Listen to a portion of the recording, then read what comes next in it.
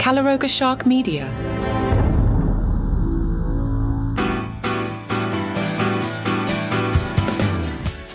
Hey there, basement dwellers. It's your host, Journey Joe, back with another deep dive into the wild world of streaming TV. Today, we're talking about the season finale of The Boys Season 4, titled Assassination Run. And let me tell you, folks, this one's a doozy. First off, can we talk about how this episode kicks things into high gear right from the start? We're dropped into January 6th, with electoral votes being counted and Dakota Bob Singer about to become president.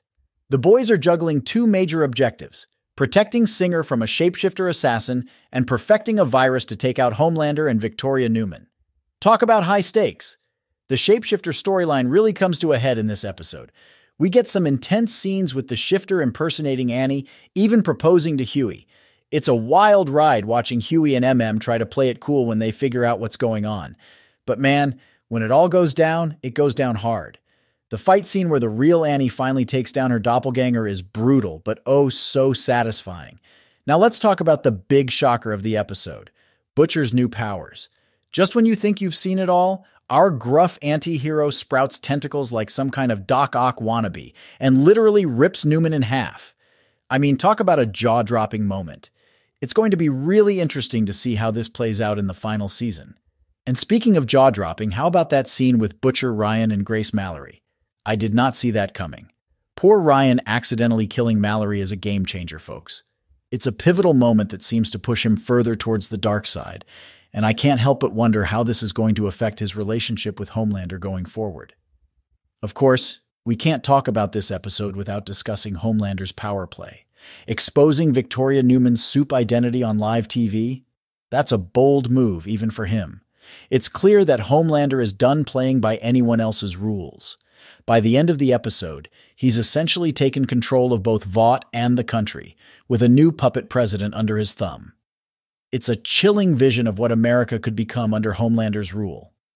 One thing I really appreciated about this finale is how it manages to balance all these intense, world-changing events with some smaller, more character-focused moments.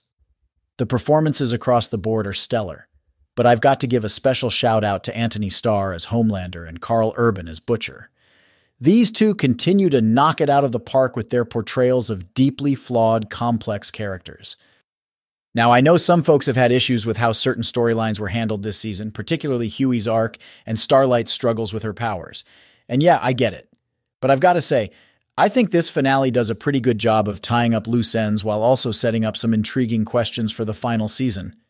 Speaking of which, how about that post-credits scene teasing the return of Soldier Boy? Talk about leaving us wanting more.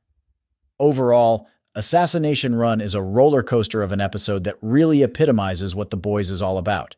It's got shocking violence, dark humor, biting social commentary, and some genuinely emotional moments. Sure, it might be a bit on the nose with its political satire at times, but that's part of the show's charm, isn't it? As we look ahead to the final season, there are so many questions left to be answered. What will Butcher do with his new powers? How will Ryan's turn to the dark side play out? What role will Soldier Boy have in the final act? And of course, how will it all end?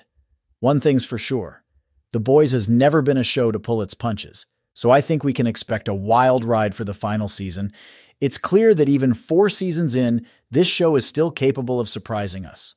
So what do you think, fellow basement dwellers? Did the finale live up to your expectations? Are you Team Homelander or Team Butcher at this point? And what are your predictions for the final season? Sound off in the comments. That's all for this episode of TV in the Basement. Join us next time when we'll be diving into, well, you'll just have to tune in to find out.